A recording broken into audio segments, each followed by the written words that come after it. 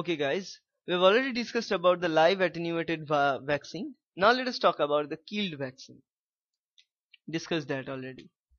Very much positive if we use it, so it's an effect. In case of killed vaccine, so as the name suggests, we'll take again the whole cell, which is a whole bacterial or viral suspension. Then what we'll do, so they are virulent in this particular phase, so we will add gamma radiation. In past times, heat was used, but nowadays it is not used. Instead of heat, we use gamma radiation, because radiation is very important to kill. So radiation can change the DNA sequence, so that and it can penetrate the cell and change the sequence, mutate it, so that it can no longer be viable, it can no longer be virulent. And this gamma radiation is so strong, as we all know, that gamma X-ray can change mutation, produce mutation. So if we use X-ray here, it cannot kill it. It cannot kill it, because X-ray is not killing anybody. X-ray is changing the nucleotide sequences. It can mutate the virus in such a way, or bacteria in such a way, that it may not be viable, or may not be virulent anyway any time, right? But it cannot kill it. But in this case, our goal is to kill the cell. So for killing the cell, we need to take dangerous radiation like the gamma radiation, which are penetrating radiation, which can penetrate through the membrane of the cell of bacteria and can going to kill the cell, rupture the cell.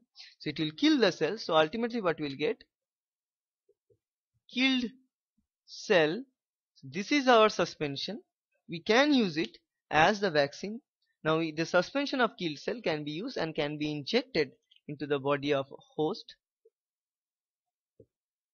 and it can generate a response. Now one question you can ask better, that if the cell is killed, how can it generate response? Now remember, bacterial cells never took part actively during the response by immune system.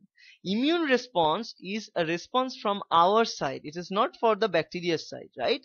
So if we not only inject the whole bacteria, if we inject the part of the bacteria which is foreign, which is toxic, then also the immune response will be there. And we are going to see it in the future videos, that in case of rest of the type of vaccine like conjugated or subunit, we are not injecting or taking the whole organism. We are just providing a small segment which is toxic, and that segment will generate the immune response. And that segment can be protein, and protein conjugated with sugars or other things. We call it immunogen because it can produce immune response into the host's body, right? Now what will happen here after injection of that, so it is a whole bacteria, though it is killed, but we are having the bacteria, and say this, if this is the LPS layer of the bacteria which can act as antigen. Now this can be recognized by the antibodies.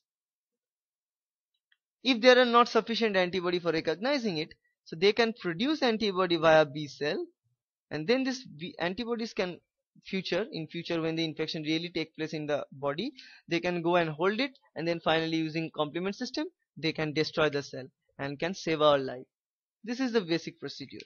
So we can take it using the skill, but nowadays gamma radiation is mostly used. Okay, so that's it.